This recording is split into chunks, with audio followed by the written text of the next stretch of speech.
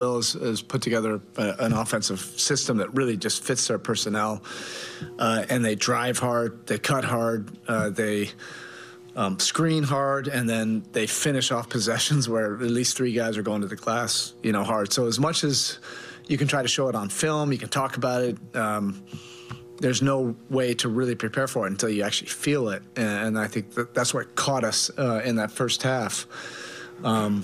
The 19 second chance points, but a lot of those were driving situations that led to different guys on different people, and then they just, were pummeling us in the paint. But in the second half, there was a better disposition, much more to how we've been playing the last 3 weeks. And then that stretch, when we had Caleb and Highsmith in there, they were basically just running a 2-man press, running around, creating havoc, and that was that ignition that kind of propelled us into that fourth quarter of energy and inspiration, and then Bam and Jimmy, really took over from there.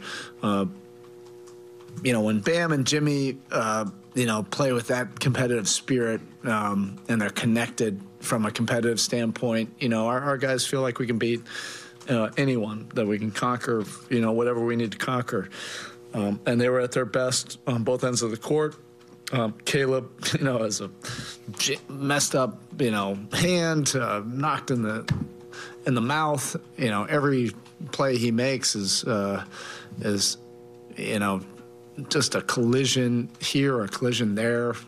He inspires everybody in our locker room, and he's just a gamer. He just makes big plays at the right times, and it inspires other guys to do the same.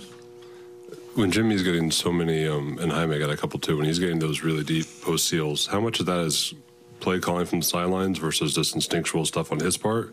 And if it's the latter, how do you sort of train everybody to watch for those little instinctual moments when he's going to seal somebody? Yeah, it's happened. Look, we've been doing this now for several months, and it was interrupted a little bit when he was out.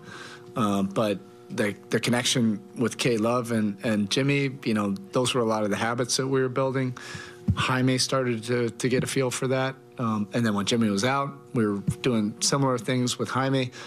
Some of that was intentional, early on, and play call stuff. And then, by this point, it's happening more instinctually and organically. And that's, the better way. But that takes weeks and months, to develop that kind of cohesiveness and to be able to get it there efficiently where you're not just burning clock. We have some good post-entry passers, and that's an underrated skill. Nico is great at it. Jaime's good at it. Bam, obviously, we know what he can do, and K-Love is elite at it. And so other guys are starting to recognize those situations earlier, and also Bam's post-ups as well. Jimmy obviously got a bunch at the rim and at the free throw line, but he continues to take and make more threes. How much have you guys continued to stay on him to take those, and have you seen opponents maybe make small adjustments? That's a loaded question. He knows how I feel. If I say too much, then he'll he's the ultimate contrarian. He's a great shooter. Why not? It's a little papa shot for him. I think put him in a three-point contest next year. Allow him just to shoot that shot. I'll put my money on him. Am I allowed to do that? Oh, all right. I won't go there. Don't put him in the three-point contest. Big picture, now you guys are 10-3 over the last 13. What do you like about just the way your guys have responded since that losing streak in January? Yeah, I think there's a better understanding of what wins for us. If we compete and defend, we create the karma we need. If we don't, we pay the price. I think in the first half we were, trying to get a little bit caught up in the scoring and trying to outscore them, and then we found ourselves down 4. But when we really lock down and defend with physicality and force and discipline and with a mind, we can accomplish some things. And I think there's a collective understanding of that, and more importantly, a commitment to that. It's not easy. This league is hard. I mean, the offenses now are super dynamic.